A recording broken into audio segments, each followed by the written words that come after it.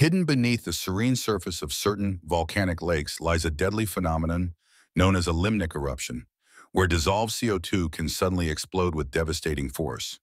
These rare events occur when lakes become saturated with carbon dioxide from volcanic activity, creating pressurized layers of gas-rich water at the bottom. Like a shaken soda bottle, the slightest disturbance can trigger a chain reaction, causing the dissolved gas to rapidly rise and expand. When this happens, the lake literally explodes, sending a massive fountain of water and CO2 into the air while releasing a deadly cloud of invisible gas.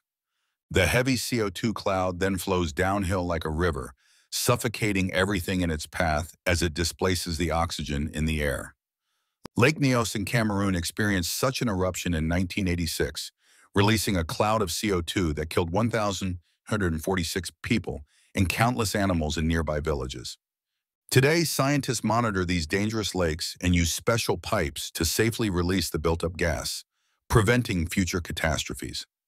Through these prevention methods, local communities can now live safely near these lakes, though the threat of limnic eruptions remains a stark reminder of nature's hidden dangers.